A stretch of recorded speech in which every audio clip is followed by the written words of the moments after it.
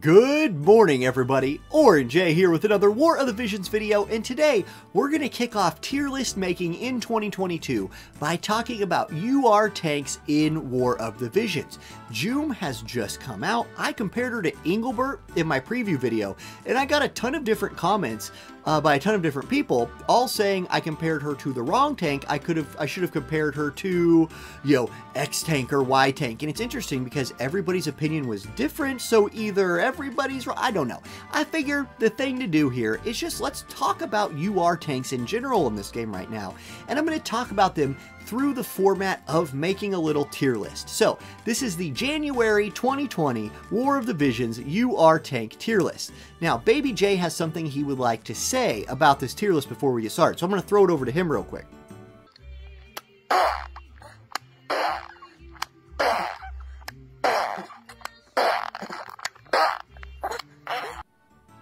Oh man, that was really insightful, Baby J. Thank you for that lovely commentary on the state of UR tanks. Now, if you didn't understand what he was saying, what Baby J said is like, we need to narrow down the tanking field a little bit. And in his opinion and mine, I share it, I think there's only about 10 tanks. 10 UR tanks in the global game. And let me put those on the screen right here for you. So here's the tier maker, and here's what I've narrowed it down to. Notice what's not on this list is basically all of what Earth element units are. Earth is full of these units that, like, yes, if you run them in the right sub, they can be bruisers that can generate hate and do a lot of damage. But units like Killfay, I don't think are meant to be tanks, so I'm not including them on here. I want to talk about units here that are like tanks in their soul, you know what I mean? So these are the 10 that I picked, and let me tell you where I drew the line. I drew the line at Duane.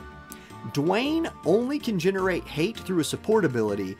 He's almost in that high damage bruiser category, but because you can run him on whatever sub job you want, I decided that would be the thing I would like. Anyway, that's where I decided to draw the line. If you would have done it different, feel free to make your own tier list video. Go for it. Leave comments, whatever. I'm happy to talk about it. So let's go. These are in order of release, which means we start with Engelbert, somebody all over the game right now. Now, let me take you on a little journey with our boy Engelbert. When the game came out, Engelbert was right here. Yep, he was like, if you didn't have Engelbert in the first month of the game, you were behind.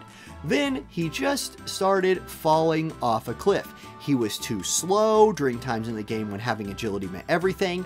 He had to cast Taunting Blade to gather hate, and that just killed him. But he has risen back up. In my opinion, he's risen all the way back up to an A tier character. And let me show you why. I'm going to go over to Engelbert here. I'm going to go to his skills. Check it out. I think he got one of the greatest EX upgrades in the history of this game. First of all, Holy Knight's Protection, which is a defense and HP buff, also gave him more healing power, and he's a part of an element in Mono Light that is full of healing. So great for him there. Fina and Yuna power him up.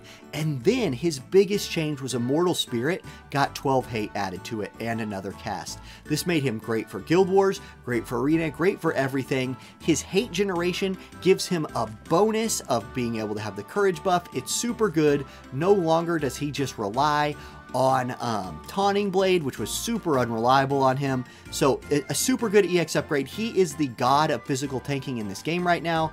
Boom, Engelbert, in my opinion, an A tier character. Okay, next up we have Whisper. Man, Whisper, guys, like, I'm going to throw Whisper into C. I'm not going to spend a ton of time on Whisper.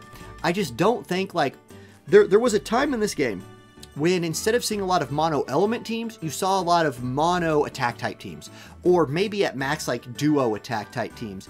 And there wasn't a lot of like slash resistance penetration or, something along those lines. So Whisper had a better moment than she did now, but she's always been kind of a niche character. Her EX upgrade was nice to her, giving her access to protect and shell. But like, again, I'll go to her page here and I'll go to her skills. My biggest hit at Whisper, my thing I don't like about her the most, is to generate hate. You're forced to go all the way down here into her Spellblade subjob and force her to use Taunting Spell. And I mean force her to use Taunting Spell because it scales off of magic, which basically means you're going to lose access to all of these like cool breaks that her Knight's job has. Like Quadra Break is really, really cool, but it scales off of 120% attack. So if you're building attack and you want her to do this, that's cool, but her AI will always choose to do that over generating hate because this will do more damage. So that sucks. I just hate that about her. That's like one of the biggest reasons I'm throwing her into C. I think she needs a little bit of love. Okay, next up, a unit that we've had in the game for a really long time, FFBE crossover unit Rain. This one's not super easy for me to do. I'm going to throw Rain into B right now. Like, I want the, like, I like Rain a lot. He's supposed to be the magic version of Engelbert, where Engelbert is just a god physical tank but sucks against magic. Rain was kind of supposed to be this like god magic tank who wasn't as good against physical. I think Rain is super, super usable right now. I still use him a lot, but let's be real. Maybe it's because fire is not as good of an element as light is right now in a time in this game when mono element is everywhere, but Rain against magic is not as good as Engelbert against physical. So because of that, I'm putting him into B. I do want to mention though, Rain does have one of the best hate generating skills in the game for a magic tank. Astral Guard is amazing. 12 hate generation, 30% magic shield for 3 turns. For 3 turns. So he can be hit 19 times in those 3 turns. He will reduce that damage by 30%. I really like that skill a ton, but it does force you into Knight of Grandshelt Flame, which prevents you from getting some more utility from like Red Mage or something like that. So that does hurt him. Engelbert gets his hate from his main job. Rain, you're forced to run into a sub job. That also knocks him down a little bit in my opinion, and keeps him in that B tier range. Okay, next up, Fryevia. Now, guys, I know a lot of people still don't like Fryevia and don't believe me when I do this, but I'm putting Fryevia behind Engelbert, but she is an A tier tank in my opinion. She is great against magic, she's decent against physical, she can heal, she has full life. Like, ice is also a pretty dang strong element. Fryevia is really, really good, and you don't need to bring a healer with her. She kind of supports herself. Sometimes that gets her into trouble. If her AI was like 2000 IQ and she knew like when to generate hate, when to buffer defense and spirit, when to heal and full life, oh my god, she'd be amazing. Instead, we have to rely on the AI, which is a troubling thing sometimes, and it keeps her from being like top tier, but her kit's really good. Like, check out some of her skills, you guys. She has all of these resists that she can get from her support job, which is amazing. She has Spell Veil Blade, which is a stacking defense and spirit 20 buff that hits in an AoE at a nice range. That's really good. Attract Barrier is in her main job. It gives her 12 hate, 50% magic damage resistant 3 times. Amazing. Amazing. She's insanely good against magic. I think she's a better version of like maybe what Rain kind of should have been. I don't know. They're different. They're both from FFBE. She's really good. Her White Mage sub, which again, you're able to use because her hate generation is in her main job. Now, it has full life in it. It has Curata, Shell Protect. It's so many good things. So many good things. And if you want more hate, you can run her as Spellblade, where she does have access to Taunting Spell. Her whole kit scales off of magic, so Taunting Spell actually hits kind of hard. She's a really good unit. People are still sleeping on Fryevia in January of 2022, and those people are wrong, in my opinion.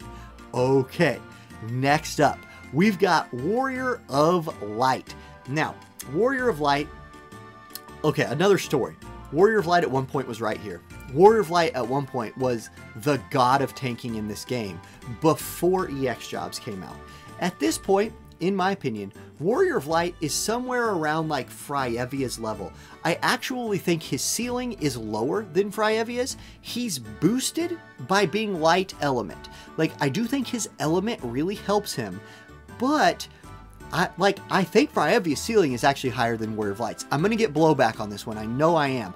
I'm going to put him into A tier. Now, if we go look at his kit just a little bit here, let me tell you why I think Warrior of Light is really good and how we can improve.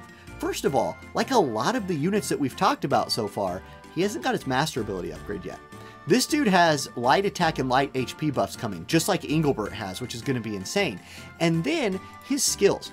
Like, Warrior of Light, when he was God tier, it's because he was one of the first units in the game to have a hate generating skill that also did other really good things for him. Like, Rain was so dang good against magic back in the day because when he generated hate, he also got that magic shield. And you were like, 2 for the price of 1, baby. Well, nowadays, like, all good tanks have that. All of them do now. he started that trend. He gave himself defense and spirit with 12 hate. This skill was overpowered back in the day, especially at a time when there wasn't a ton of defense and spirit penetration in the game, so that was really nice. He still has shields, he has self-healing, he has regen, his limit break gives him protect and shell, he has dragoon sub if you want to splash that, spellblade if you want to go anti-magic. He can do a lot, he's still really good, he's just not the dominating force that he was when he came out. Still, if Warrior Light's your guy, you're in a good spot. Now, the next one's really sad. The next one's really sad. Watch this. I'm going to open up this tier and I'm going to rename D tier. Whoa. Whisper. What the? Hold on. Okay. Error. I'm going to rename D tier into please God give me 120. That is now the name of the D tier because that's what Agrius is. You guys, I'm not even going to talk a lot about Agrius. She's a status effect queen. She needs some more ways of generating hate, like through a TP skill or something like that. I don't know what they're going to do with her 120 whenever she finally gets it. I'm just telling you, her ceiling is as high as any tank in this game if she can get a good 120 upgrade. Like, her status effects are insane. She's really, really tanky. Her kit's really nice. I'm not even going to bother looking at it right now, though. I actually think she's kind of even usable still today. Her kit's so good. But not having 21 levels is a big drop off. And then, like, God, just give her a 120. That's it. Like, I don't want to say much more about Agrius because it hurts my freaking heart. I love that unit. She's amazing. I'm putting her right there. Okay, next up, Duane. Now, Duane, I'm going to slide Duane right up here into A. I know, like, when Duane... Okay, let me tell you a story about Duane. There was a time when Duane came out that he was up here. Right? Just in any tier list. DPS tier list. Oh, Duane's the best. Tank tier list. Yeah, Duane's up there. Just general god tier list. Yeah, it's Duane. That day's not anymore. He has fallen off a little bit. Dark is not what it once was. Thank God. Black Rose Helena Duane is not like the only thing you have to be able to beat to be good at this game. But Duane is still a really good unit. However, let me tell you a little bit about what holds him back, in my opinion. I'm going to open up his page here. He is held back by the fact that his only hate generating skill is Swift Shadow. It's only 5 hate. It's move +1 +5 hate. Like, this is not a very good support ability overall. Like, yes, move +1 is nice for tanks so they can separate from you a little bit. But 5 hate is only about 2 hits. And then they're on to the rest of your team. So you need to be able to deal with the enemy quickly. Luckily for Duane, the rest of his kit helps him deal with enemies quickly. He does a ton of damage. He has access to like AoE disable, armor crusher. He can heal himself with his limit break. He's a really, really good unit. But he, in my opinion, is just barely a tank. Like I said, Duane is the bar. Like, if I think you're less of a tank than Duane, you're not a tank in my opinion. And since this is my channel and my tier list, well, that matters. My opinion matters a little bit. So that's what I think of Duane. I think, like, I think as a tank, he's bottom of A, top of B, but Dark is still really good. And I think Duane is an A tier unit. Just as a tank, his hate generation lacks for me in a big way. Okay, next up, the main character of the story, King Mont. He had the worst dad in the history of this game. And in my opinion, like, I think this is where you start to see a little bit of power curve in this game. Because what we've talked about so far, like, I've told a story with all these units so far about how, like, they were really good and then they fell off and then they got buffed and they're kind of good again. And Engelbert is like borderline S tier right now. But, like, you have units like King Mont, who is just so dang good. Now, I want to look for him. I want to go over to his skills here and look at him before I grade him. He has the master ability already. He has AoE resistance 15. His skills, like, check out how good this is. He has 5 hate just like Duane does from a support ability that also gives him defense and HP. That's insanely good. He could also give himself more move and jump. He can give himself agility, attack, like accuracy, all this kind of good stuff.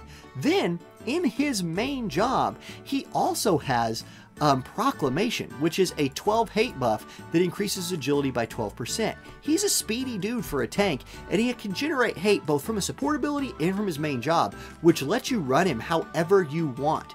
Not to mention, this dude's limit break is really good. Now let me talk to you about what holds him back a little bit. His sub-jobs, you can run whichever one you want, but like Ninja kind of sucks on him, and Nightblade gives you double resist, which is good sometimes, but other than that, the rest of them, like Stun Blade's nice. It's a cheap skill that can stun, and that's kind of cool.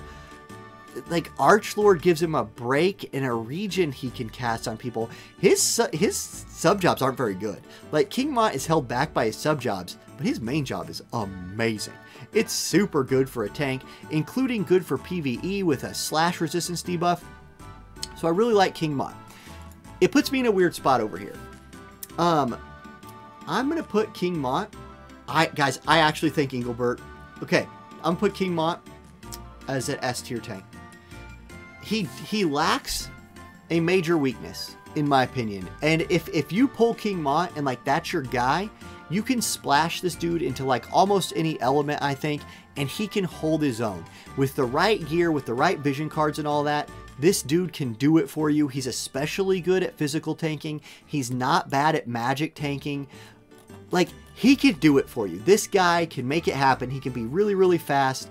I like King Mont as a tank a lot. I think he is marginally better than Engelbert. If Engelbert wasn't trash tier against magic, Engelbert would be a better tank than King Mont, in my opinion, but Mont's speed gives him the edge.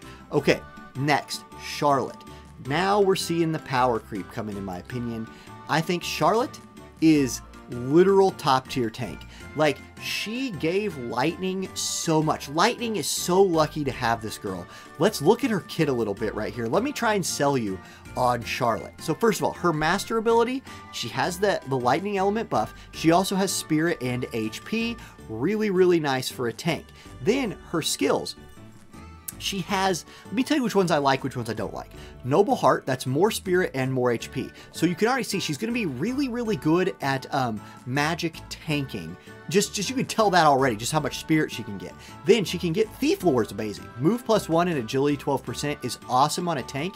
It lets her be fast. It gives her more moves so she can separate from your team so your team's not getting murdered by AoEs. I know a lot of people are in love with Protector's Pride. I actually think it's not any good. Like spirit and defense debuff resistance is not good against penetration. It's only good against attacks that debuff you. I think you see a lot more penetration in the game than debuffs. Therefore, I don't love this. I think you run on her Noble Heart Thief Lore almost all the time, or you sprinkle in the others when you need to. She has, okay, let's talk about her hate generation. Attract Wall is really nice. Kind of like, okay, so here you go. Attract Wall, 12 hate, really cool. Then she gets defense and spirit debuff resistance 50%. So let me talk about this. If you stack this with this, she has 100. I've already said I don't like Protector's Pride because most of it is penetration, not debuffs. When you're talking about spirit pin and defense pin. This does give you sort of like, well, at least I get 50 anyway, and her AI loves to use this on her first turn. It gives her 12 hate, and then against units that can debuff, she'll only get half debuff, so I think that's fine. Then let me talk about Glorious Armor. How good is this skill? Like, how good is this skill? First of all, she gets defense 20, spirit 20 for 3 turns for herself. Awesome. She gets protect and shell, 25% damage cut to both, and regen. Like what? Charlotte with this skill on is a god tier tank. In Limited Guild Wars, which was a map with a lot of space where Charlotte had plenty of time to cast all her buffs, this is who I ran to beat the light meta. Because I was like, look, I got like defense and spirit for days. I don't care if you sprinkle in a sub or kill phase, something like that. Charlotte, like this skill is OP. I don't know how to describe it any more than that. Like, Glorious Armor is an OP tank skill. It's broken.